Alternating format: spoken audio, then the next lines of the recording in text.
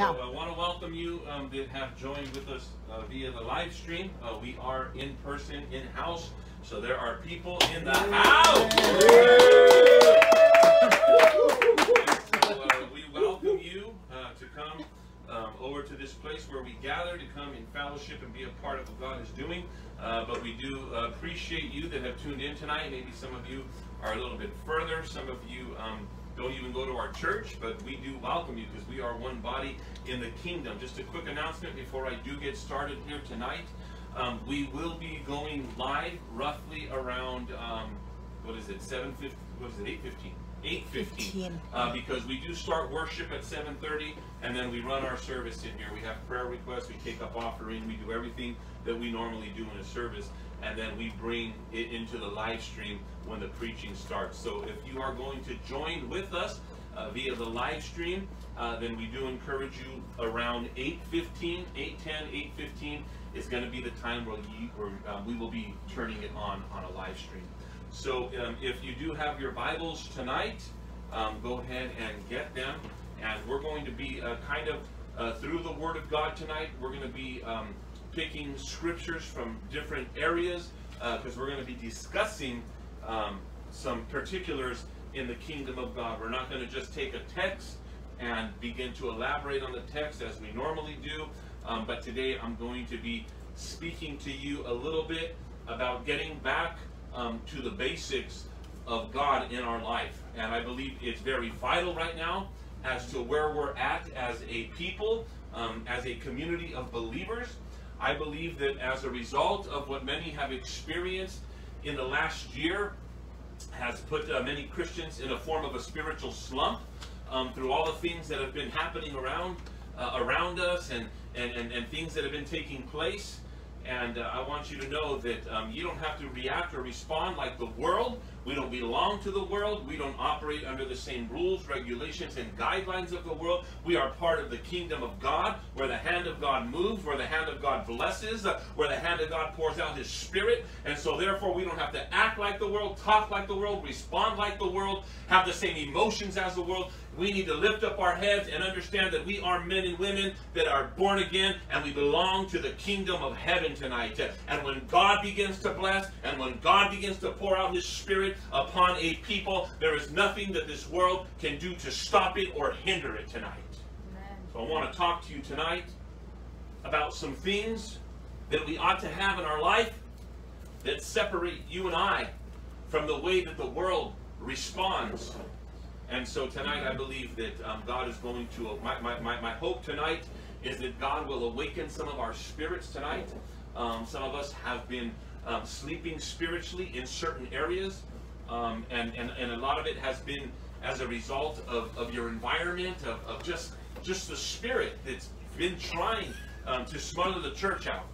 And so I believe that tonight that God is going to awaken us tonight. So in the book of Hebrews chapter 11 verse 1, just go ahead and open up your Bible to that book, that chapter, and that verse. And so the first thing I believe that God desires to do with His people in this time and in this season is He desires to energize your faith, to enhance your faith. Hebrews chapter 11 verse 1 says this: "Now faith is the substance of things hoped for, and the evidence of things that are not seen." Now understand, as a result of what we have gone through as a world, not just as Americans, but throughout the world, that many people's faith has been challenged. There have been many people that have walked away from the kingdom because of what has been happening around them. There have been many people that have even questioned their faith as a result. How can such a loving God allow this to take place? And so what will happen is Satan will allow these lies to begin to fill your mind, where you will then begin to even question your own faith. You will begin to think these things in your mind. But Hebrews chapter 11 verse 1 says, now faith is the substance of things hoped for and the evidence of things not seen.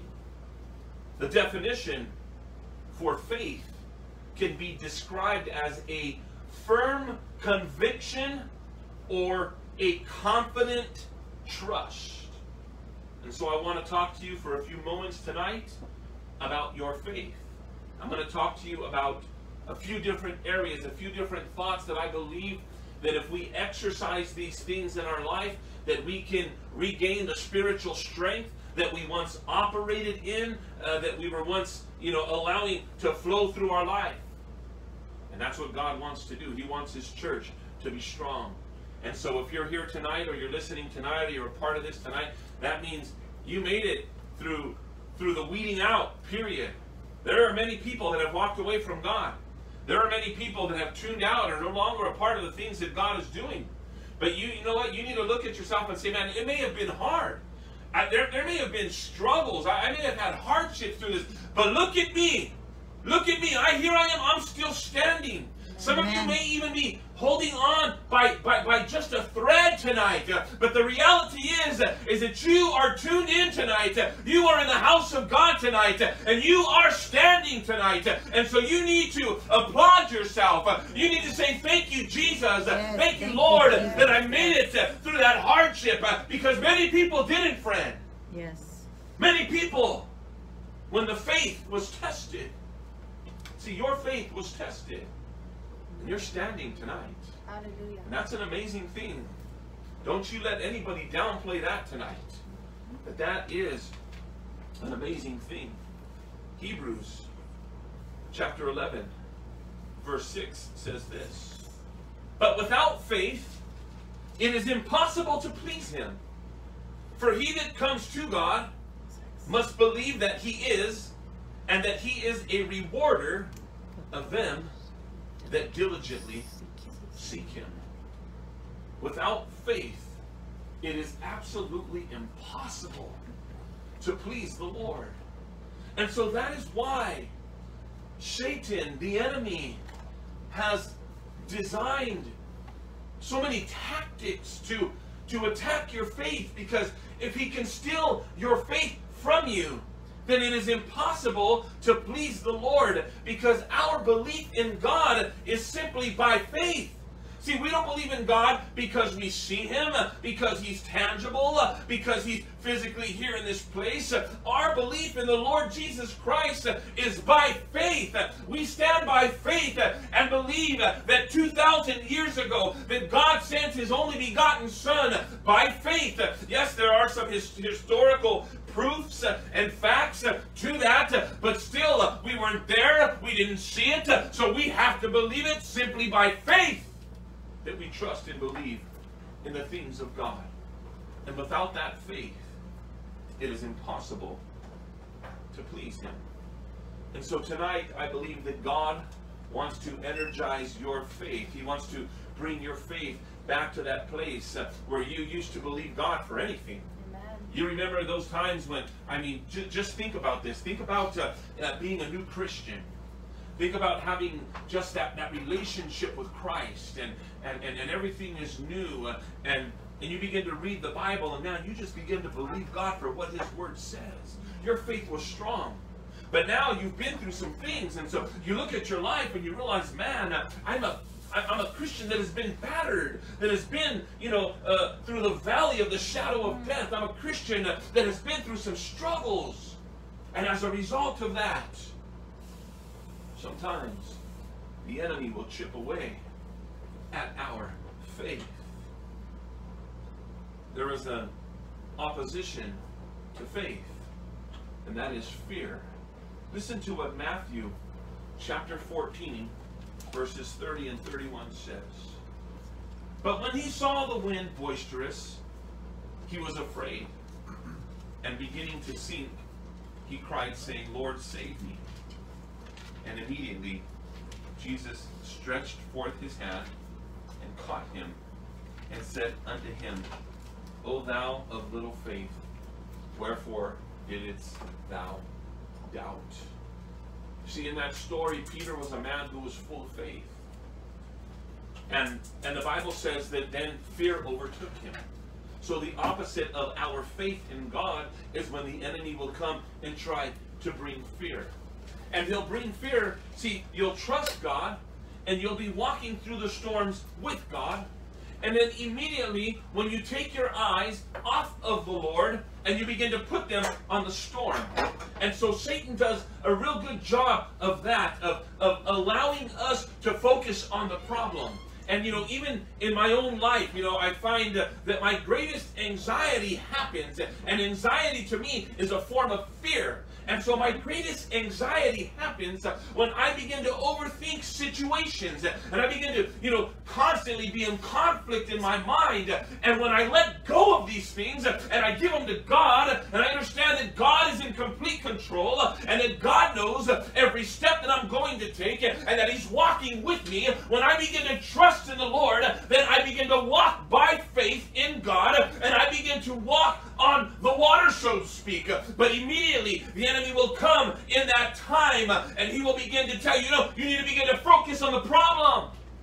You need to begin to look at the situation. You know what? This situation is far worse than you may think. See, that's what the enemy tells us in our mind. And in that moment, our faith then turns into fear. We are no longer trusting God and walking with Him by faith. But we are now operating and walking in fear. That is how quick we can begin to lose our faith. That's why the enemy has come to chip away at my faith and at your faith. Romans 10:17 says, so then faith comes by hearing, and hearing by the word of God. Did you hear what I said? So then faith comes by hearing, and hearing by the word of God. And so you want to know how do you get more faith? How do you get more faith in your life?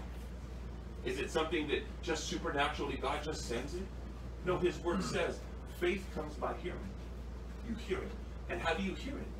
By the word of God. Your Bible, the scriptures that are in front of you, the pages that are sitting on your lap at this moment, when you begin to open up those pages, what you then begin to do is you begin to build the faith in your life.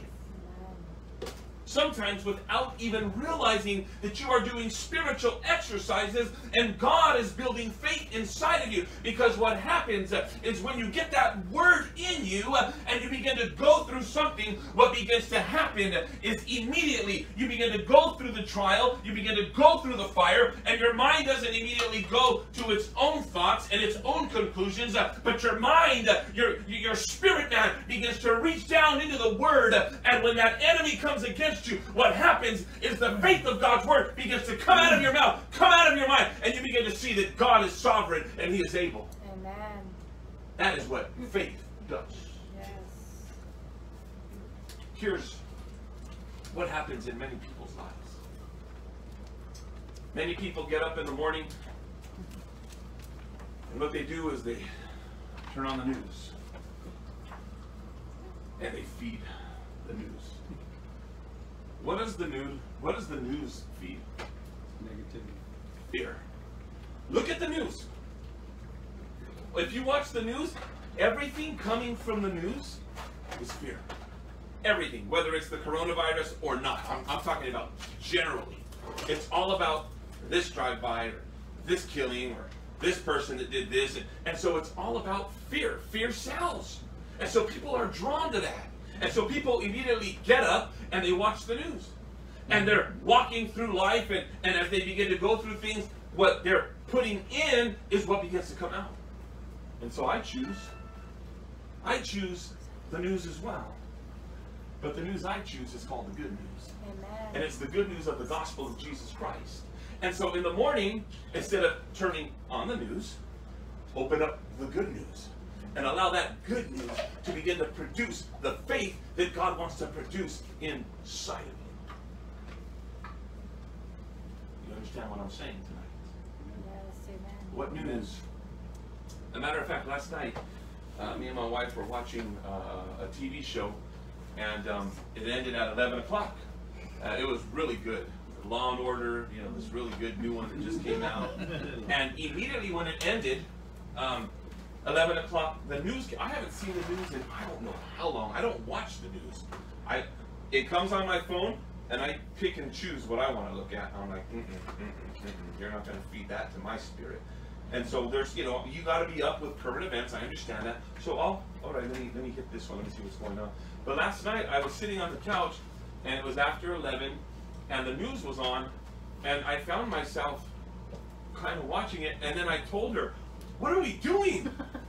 Turn that off!" Like I don't even know. It just happened, and all of it was negative. I was like, "Wow, man, unbelievable."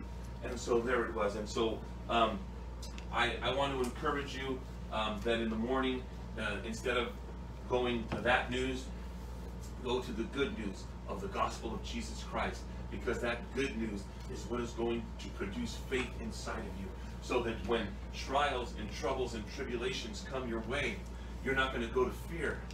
See, I'm just going to use this as an example. Right away, people go to, if they're watching this news, and this news is just talking this and that, and everybody's dying and this and that, then immediately when something begins to happen, your mind goes to the fear of that news. But when you fill yourself with God's Word, and you allow it to produce faith inside of you, then when reports and things start to happen around you, that good news that you filled your life with, it begins to come out. And you begin to have the faith to come against the things that are trying to chisel away at your life. Second thing I want to talk to you about tonight is fortifying your hope in the Lord. We have to get back to the place where we have great hope in the things of God. Let me give you a definition of hope. The happy anticipation of something good. You know, we live in a season where many people are living in hopeless situations. There are many people, and they are feeling the hopelessness of society. But what did I say earlier? I said we don't operate, we're not governed by the things of this world. We operate under a completely separate law, under the law of God, where the world may be in shambles, the world may be, you know, I mean, just things may be devastating to them, but we have hope. Amen. And we walk in that hope. We walk in a place where the hand of God can move and produce something where there doesn't seem to be a way of escape. The hand of God, the Word of God, the blessing of God, the favor of God produces all these things. And so we have to walk with a greater hope. See, we see people all day long and they walk around in hopelessness. And what a refreshing thing it is to come across people that are like-minded, that are born-again believers.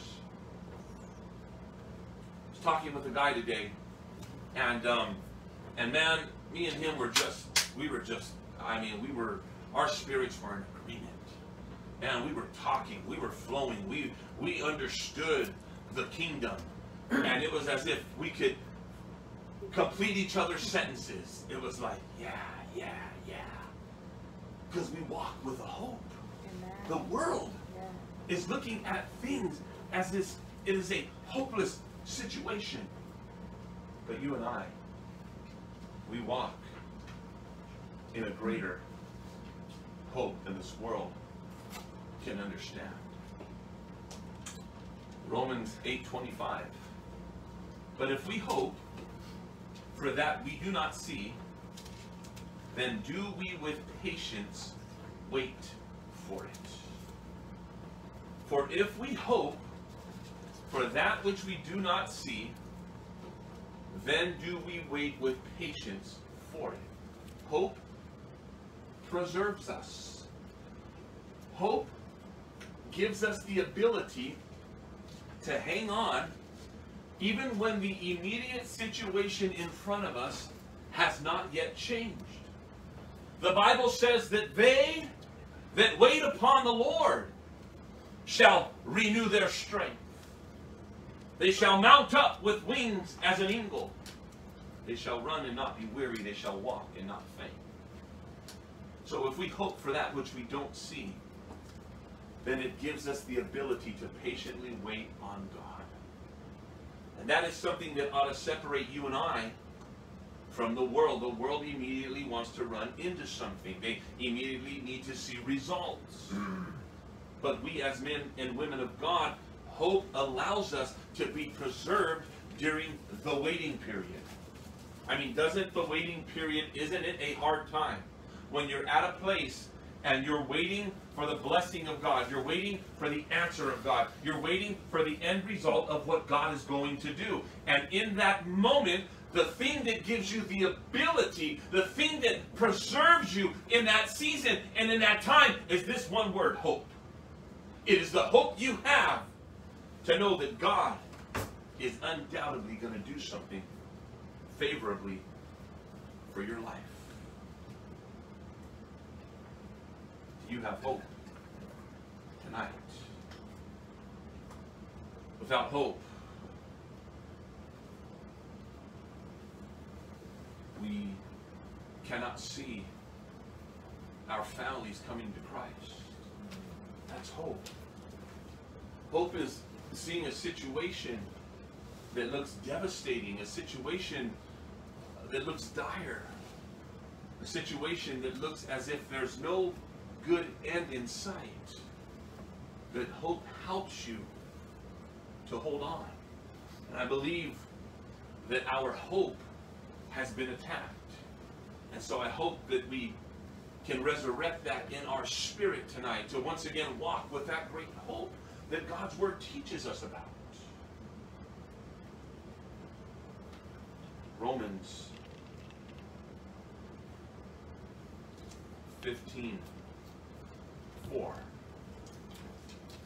For whatsoever things were written aforetime were written for our learning, that we, through patience and comfort of the Scriptures, might have hope.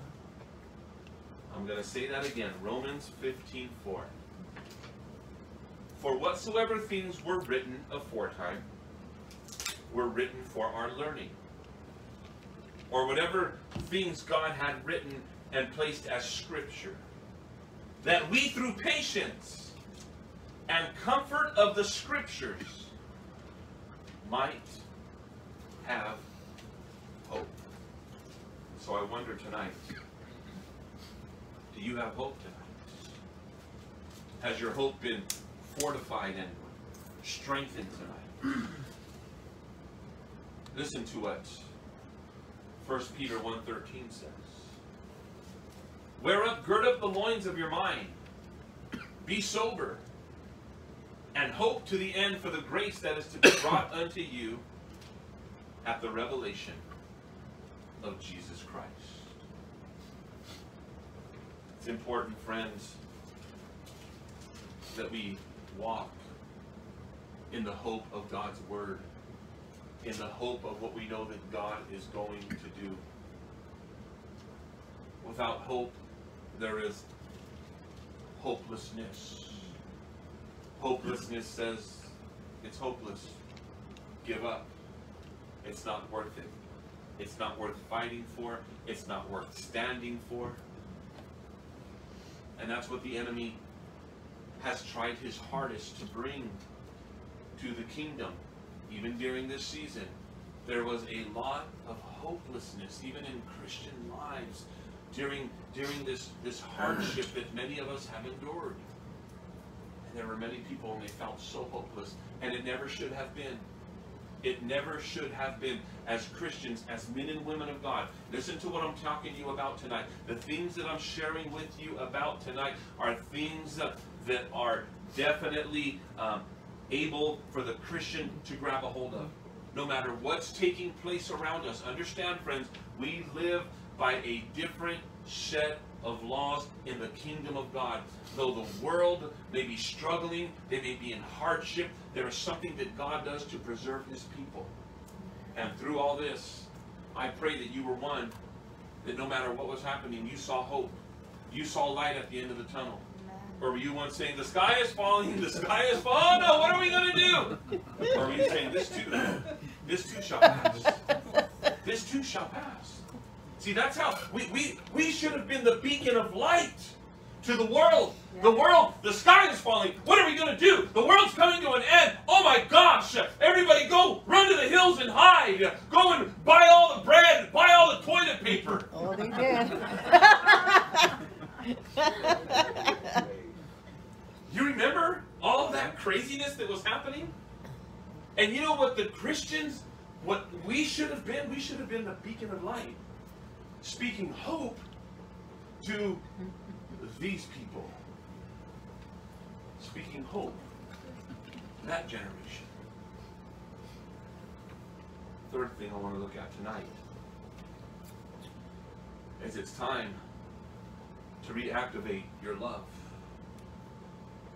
During this time, I believe a lot of people became very selfish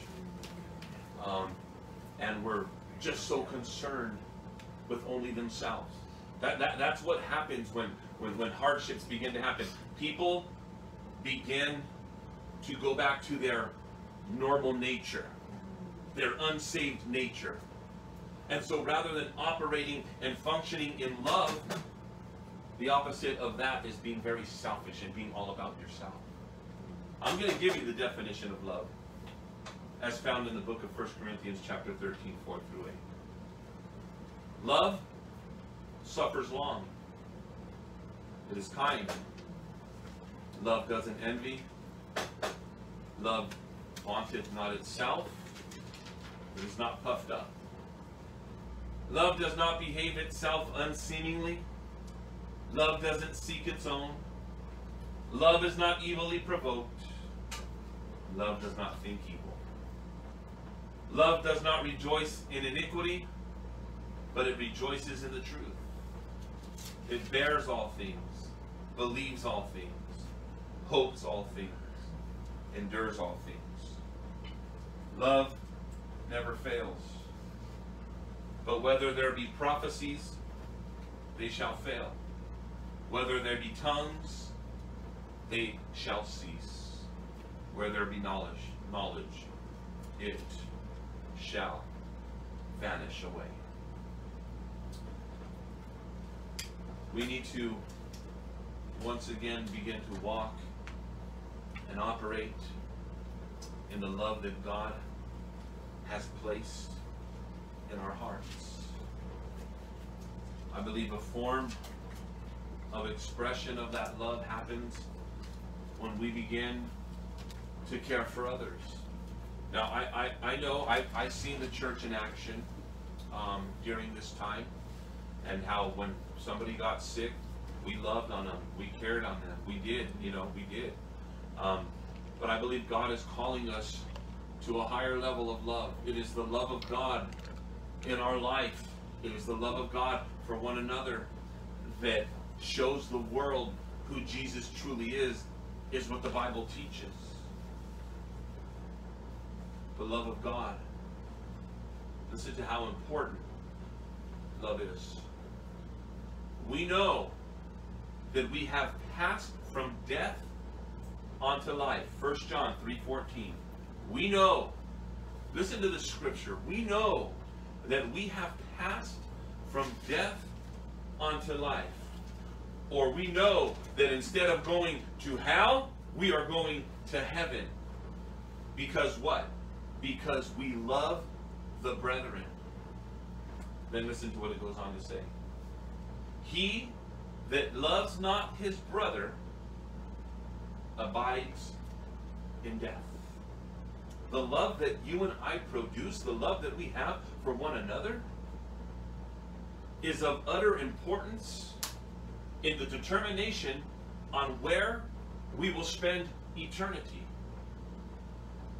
We know that we have passed from death onto life because of the love that we have for the brethren. And so where is love in your life?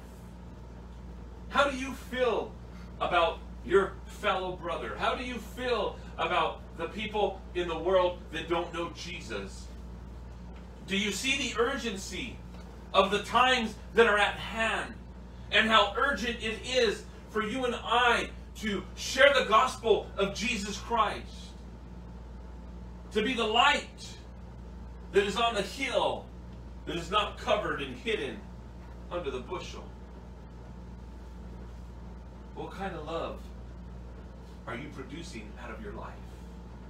See, everything that I'm talking to you about tonight, I believe that it was all attacked during this season. And these are all important fundamentals of Christianity that ought to be produced out of our life.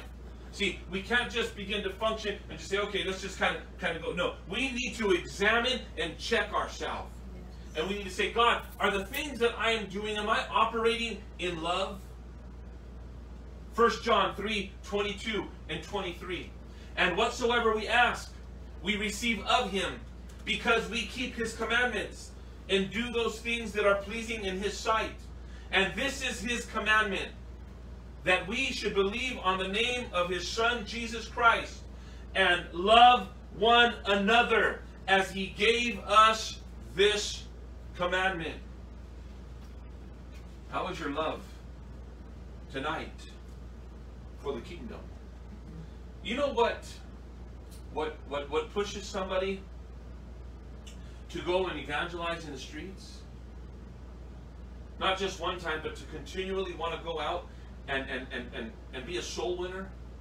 It's love. It's love. It's you see somebody out there and you just see people going about their life.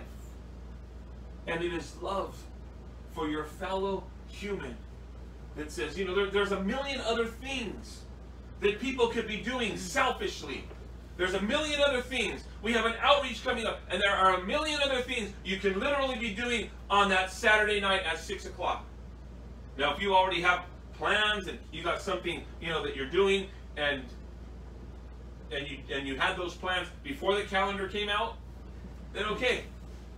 But if the calendar came out and then you said, oh, it's just an outreach, I'm just going to go ahead and do this. No, where's your love? Do you care? I mean, we're doing it corporately.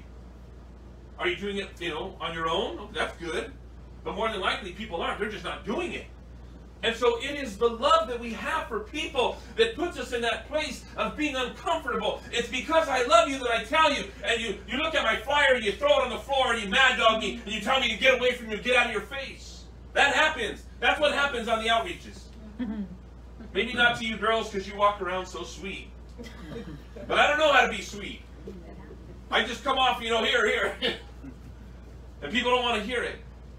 I mean, I don't jam them and tell them, you know, mean things. I give them the gospel. But a lot of times there's people, and the enemy will check you. He'll check your pride at the door. Guys will tell you stuff. And your old nature wants to say something back.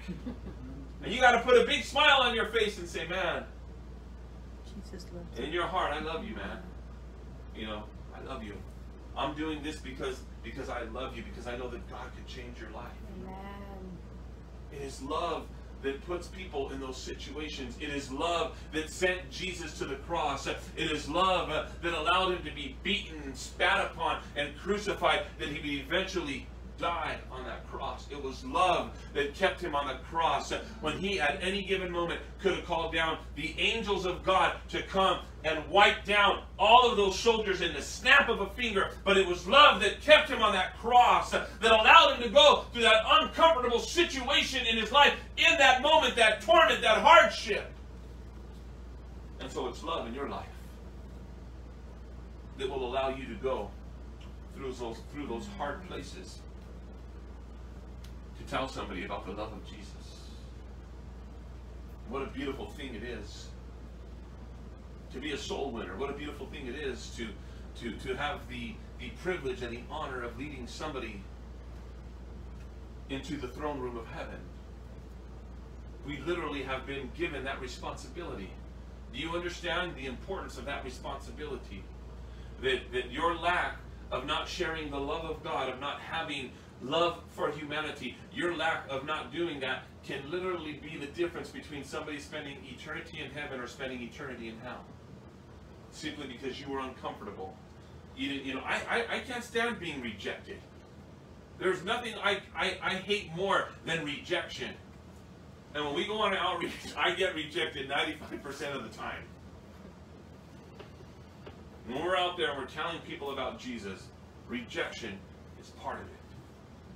And that's the same thing that Christ went through. He went through rejection after rejection after rejection. I mean, can you understand his ministry? Can you understand that he came and he did nothing wrong? He healed the sick, opened the eyes of the blind, set the captive free, brought hope to hopeless situations. And for that, he was beaten and mocked, and eventually killed. But it was his love for you and I that allowed him to go all the way to the cross. What kind of love do you have tonight for the things of God, for the people of God? What about your joy tonight? Where is your joy tonight? Do you have joy? Joy is a true mark of a believer. And so I believe some of us tonight, you need to get your joy back. You need to get your joy back, man. I'm telling you, the joy, the Bible says that the joy of the Lord is my strength. And I'll tell you, man, there is nothing greater than walking in that joy, than knowing that you are separate. You are separate from the world, that God has separated you, and he has filled you with the joy. We have the ability, we have the opportunity to be filled with the living water, and in that living water it overflows with the joy of God. And so you need to stop walking around with a cara de chancla. And you need to start understanding that, man, I've got the joy of the Lord. I've got the joy of Jesus in my heart, in my life. Man, there ain't nothing like it. It becomes contagious. People want some of that. Especially in the world that we're living in. People are walking and they don't have joy. They don't, they're walking around, man, and they're mad. They're angry. They're having a hard time with life. And then here you come with your big old smile. What are you all happy about? Don't you know this is what's going on and that's what's going on? Man, the joy that I have doesn't come from the world. We used to sing a song. This joy that I have, the world didn't give it to me. This joy that I have, the world didn't give it to me. This joy that I have, the world didn't give it to me. The world didn't give it, the world can't take it away. You understand that? The world didn't give it to you. None of you guys think, you guys didn't know the song. You're all looking at us like, is this not Fire Up? Can we please do Fire Up? But I'm telling you, friends, God just wants to fill you with joy, man. His joy is available. It doesn't matter what's happening around us. Remember, you're not part of that world.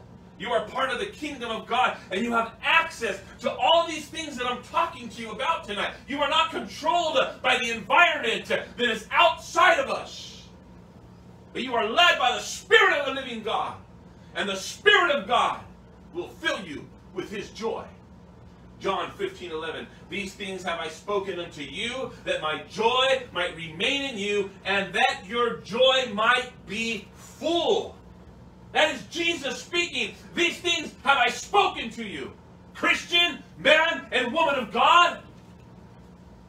Wipe that off your face and understand that my joy, it might remain in you, and that your joy might be full. Not halfway, not a quarter, not a little bit, not a little, hooray. But full of joy. The joy of the Lord. John 16:24. Hitherto have you asked nothing in my name. Ask and you shall receive, that your joy may be full. Man, God wants to fill you, friends, with his joy. But are you willing to allow the joy of the Lord to fill your life? Last thing that I want to talk to you about tonight that isn't offered to the world. The world can't get this, friend. What I'm about to share with you right here tonight. The world isn't offered it. They get a false form of it. But we in the kingdom, we are given the opportunity, and that is God's peace. Amen. The peace of God. There is nothing greater in this world. Everything that I talked about here today, there is nothing greater in this world than God's peace. Because God's peace, in the midst of everything, it can be the tempest that is rising around you. God's peace will sustain you. God's peace will keep you. God's peace will hold you. Finally, brethren, be perfect. Be of good comfort. Be of one mind. Live in peace. And the God of love and peace shall be with you. You know, God, He's a wonderful Father. And if there's one thing that I've completely understood, is that God's peace is so real. Some of us have come from backgrounds where we lost our mind. You know, just our minds were full of chaos and afflicted and violent and just a mess. And to understand that you were once in that state of mind, that you were once that person, and to know that God can take that individual, and when you rest in Him and you follow Him and you surrender to Him, that all of that turmoil, even when you think that you are beyond the point of being healed mentally, when you think that you could never have peace because you're so tormented, you just feel the impact of the enemy just infiltrating your mind. And to stand in the presence of God and have complete peace, just the peace of God in your mind. And for some of you that have experienced what I'm talking to you about tonight, you can truly appreciate what the peace of God brings to our lives. I say this, I probably said this 100 times, the peace of God is this, is that, man, you're just going through life and nothing spectacular has happened around you. And man, just the peace of God, you're just gliding on His peace, man. Life is good. I may not be rich. I may not have everything that the world has. I may not have the finest cars and, the finest clothes. You may see me wearing the same shirt every week. Literally. But wow, man. You know what? You can have the world and everything it has. You can go to your casino and win big time and think that's going to give you all the answers. You can surround yourself with as many women as you want, or as many men as you want, all the things that you think are going to fulfill you in life. And I don't need nothing but Jesus. Amen. Man, it's just me and Jesus. And man, there's just a peace there. That's the amazing peace of God. And there's many people, and they have lost that peace. And they're uncertain, and they're unsure, and they're struggling in their minds. While some tonight, God wants to bring that peace back into your life. Just the quietness, If you've ever been on like a lake in the early morning, and you begin to look out there, and 5:30 in the morning, and nobody's on the water yet. It just looks so peaceful. That's how Hume Lake was till we showed up.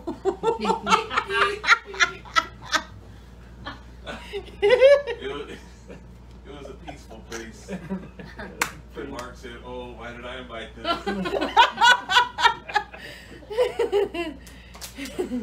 We were just having a good time in the Lord, though. We weren't getting crazy by the world standards. But it's the lake was just a very peaceful place. That's the peace that God wants to just continuously pour out upon our lives. Listen to what Proverbs, I'm closing here, what Proverbs chapter 16 verse 7 says. When a man's ways please the Lord, he makes even his enemies to be at peace with him. Imagine that God even controls that situation. You know that person that's just constantly on you? Well, the Bible says that when your ways are pleasing to the Lord, that the Lord will cause that turmoil to shut down. Amen. And he'll turn it into a theme of peace. That even his enemies will begin to be at peace with him. And so tonight I spoke with you about some particular subjects that I believe are important to our moving forward. That we have to evaluate our spiritual lives, that we have to do a self-examination to make sure that our faith is at the place and at the level that it needs to be. That we aren't walking in hopelessness, but we're walking in the hope of the day. That we aren't carrying ourselves full of selfishness, but we're walking in the love of God. That we once again take on the joy of the Lord and allow that to be our strength. And that we walk in the peace that God has given us. See, what I shared with you, these 5 thoughts, these 5 areas, these 5 things, this separates us as Christians from the world. We have access to these things. And when you combine these things, we get to walk and live a fulfilled life. We get to walk a life that this is the life that God has intended for us. Not to walk as a struggling Christian full of turmoil, but to walk as a confident man and woman of God, walking in the confidence of the Lord.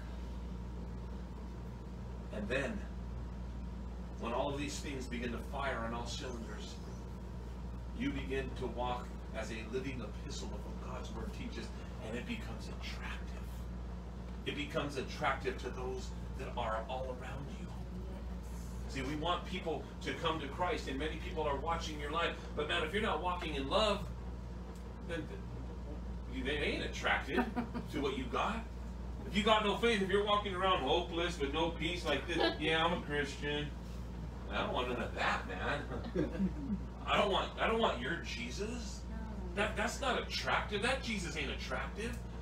And it's not based on how well things are going in our life.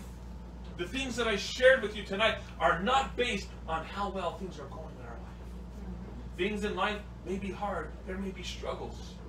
But it doesn't mean you can't walk empowered in this way. And be attractive to the world. Where people would say, man, I see Jesus in you. Amen. Let's bow our heads tonight. Reverence to the Lord.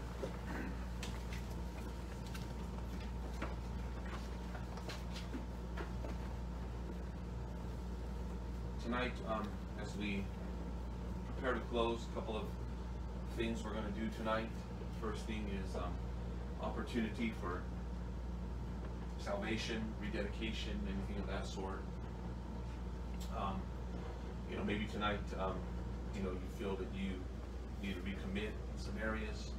I'm going to give that opportunity, and then after that, we'll open up the altar for prayer. Maybe there's something specific you need prayer for. Maybe one of these 5 areas that I spoke to you about tonight. Maybe you can relate to that tonight, and maybe the Lord just wants to fill you, just wants to help you tonight. We believe on the laying on of hands. We believe in the Holy Spirit. We believe that God comes and God can touch us in a moment when we respond to Him. And so, if you're in this place tonight, and maybe you want to recommit, you want to rededicate, maybe you've never given your life to the Lord, you're watching the live stream, we're going to give that opportunity tonight. And so, if there anybody in this place tonight, that's something you want to do tonight. Amen. Praise the Lord. Brother wants to just recommit, and know you weren't out there doing anything gatherings and everything. Just want to refocus. Refocus, recommit. Yeah, absolutely. I got you, brother. And so, just want you to repeat this with me. Just say, Heavenly Father. Heavenly Father. I come tonight before your presence. I come tonight before your presence. And I just recommit my heart tonight. I recommit my heart tonight. To you, Lord. To you, Lord. And to your ways, God. To your ways, God. I submit myself. I submit myself. To your will, Father. To your will, Father. Not my will. Not my will. I pray that you would lead me. I pray that you will lead me. I pray that you would guide me. I pray that you will guide me. By your Holy Spirit. By your Holy Spirit. Father, let me hear your voice. Father, let me hear your voice. In the direction that I want to go. In the direction that I want to go. And if you say no, Lord. And if you say no, Lord. That I would go the other direction. I would go the other direction. But any door. But any door. That you would tell me to go through. That you would tell me to go through. That I will walk through it, Lord. That I will walk through it, Lord. In complete obedience. Complete obedience. Father, I pray your strength. Father, I pray your strength. I pray your Holy Spirit. I pray your Holy Spirit Would rest upon me. would rest upon me. Lead me. Lead me. Guide me. Guide me. Protect my mind. Protect my mind. Strengthen me Strengthen me for the trials that lie ahead. for the trials that lie ahead. That I, Lord God, That I, Lord God, would remain faithful will remain faithful and committed and committed as a true disciple as a true disciple of the Lord Jesus Christ. of the Lord Jesus Christ. I ask this tonight I ask this tonight in Jesus' name. in Jesus' name. Amen. Amen. Father, in the mighty name of Jesus, Lord, I lift up my brother tonight before you, as he tonight, Lord, has come and he felt in his heart that he needed to rededicate just some areas in his life, that he wanted just a fresh commitment tonight, Lord God. And so, Lord, I pray that tonight, as he makes this new covenant before you, Lord God, I pray that, Lord, that you would give him the strength to walk in this covenant, Lord God. That although trials and temptations and even things that may not necessarily be sin, but there may be things that will come to try to distract him or complicate what you have called him to do. And so, Holy Spirit, I pray that in those times and that in those moments, that, Lord God, that he would bring to remembrance, Holy Spirit would bring to remembrance, Lord God, the covenant and the commitment that he had made to you, Lord God. I pray you empower him, strengthen him, Lord God, because in his own power and his own ability, he is not capable. But oh, under the power and influence of your Holy Spirit, God, we know that you will give him the grace that is necessary to accomplish and fulfill the destiny that you have placed on his life. Not only his life, but upon him and his wife, Lord God, upon his family, upon his home. Lord, we love you and we bless you tonight, Lord, and we honor you. In Jesus' name, amen. Amen.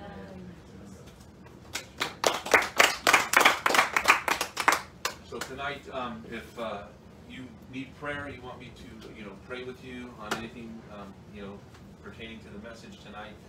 If not, we're going to go ahead and we'll close in a general word of prayer. Let's stand to our feet tonight.